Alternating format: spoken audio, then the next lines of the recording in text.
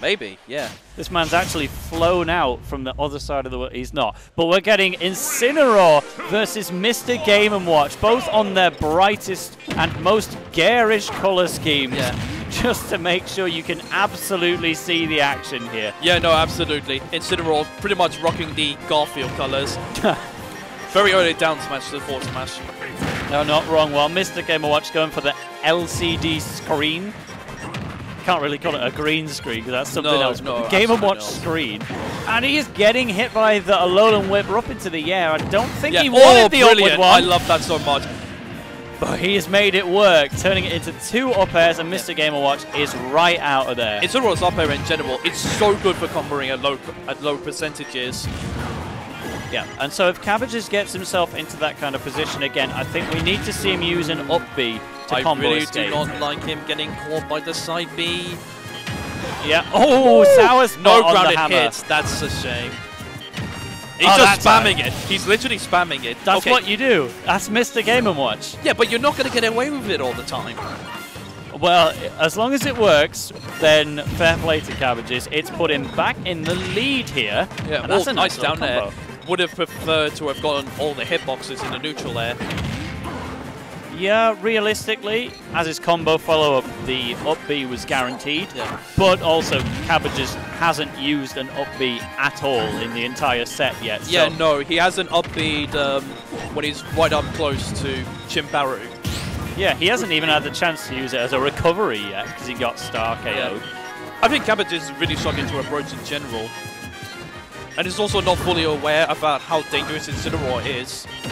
Yep. Oh, that back throw! Just gonna kill. To take it third lightest character. At 88.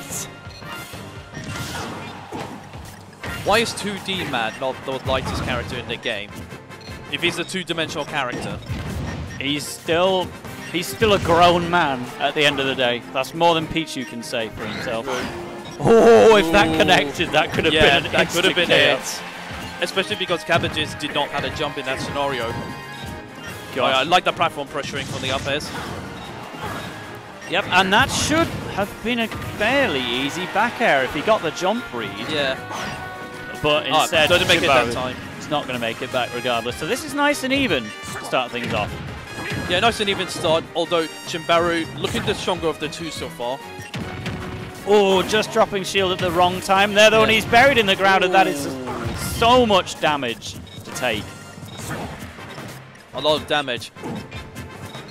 All right, Incineroar remaining completely stationary. I suppose that's what you do when you play the slowest character in the game. Especially because Cabbages is going on to the platforms a lot. CHAMBARUUU can easily just try to pressure him on the platforms. Oh, no! The sour spot on the forward smash. No. That surely would have been it if he was just spaced that little bit better. But instead, CHAMBARUUU given a second lease on life, and he's got to make a very slight comeback. He's in the lead now. Yes, he almost died to up air.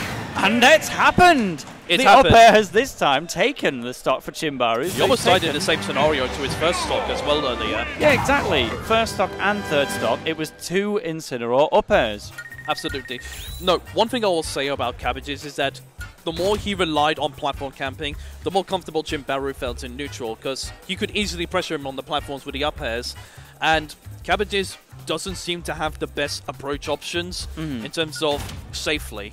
Yeah, and absolutely not abusing Mr. Game & Watch's free escape tool. No, we call if you watch somebody like Bulby, you'll just see him using it almost all the time. Oh, trust me. You try to go into his shield. I got to commentate 2 sets from Meister at Xanadu. I've seen plenty of that up B usage in sets I've commentated. So we'll see if Cabbages picks that up. But even if he doesn't, that was still close. He can find a way to do this without just no reason to disadvantage himself. So really. that's why he's gone for the higher seeding on Connor's League. Because he knows he'll die later and out to the up air, because it needs to be juggled by it several times. And now that opening neutral interaction, it's hard to know who gained more out of that. Because the chef dealt 34% to Incineroar, but it also gave him revenge and left him open for an enrollment. Or just missed the side B. Well, that was a nice wait, just backing out at the last moment, using Mr. Game & Watch's good airspeed to get out of there, but the Alolan Whip is going to remove him. And Revenge is Revenge. back out. Look at that percentage. You know, it's interesting to point out Revenge because CHAMBARUUU did not use that once in the previous game. Yep. Oh, he's not going to get the chance to use Revenge as he gets burned. No. And I respect Cabbages charging it just to ensure that he ends the stock. I would do that myself with Inkling if I get a roller hit, even if I miss it. Yeah, I wait for up air. I would actually prefer to go forward there. It's not exactly true, but it's more consistent, I found. And that is a big shoulder barge coming back in. CHAMBARUUU on the verge of moving forward in this tournament. It's just enjoys the forward tilt there, I saw. Oh, going straight into the bomb. That is not where you want to go. No, absolutely not. You would have expected Cabbages to land unsafely in front of him, which he's been doing a lot, and not trying to intercept him. Oh, that's an interesting way to get around. All right, it's worked. 3 in a row. It's worked. Oh, he was spinning around like a Beyblade, eventually sending Cabbages in the air. Spinning around like the tragic roundabout. Isn't it true? By spamming one move, if it wins you to neutral, you may as well just keep doing it. If your name's Mr. Game & Watch, then yes. But any character, though, we can't really give Cabbages the Incineroar memo on that one. Spam down smash and spot dodge, and it works. Yeah, and Cabbages is right back in this. He is. But not if he keeps getting shoulder barged, it's called. A Alolan Whip, we know the name is. Okay.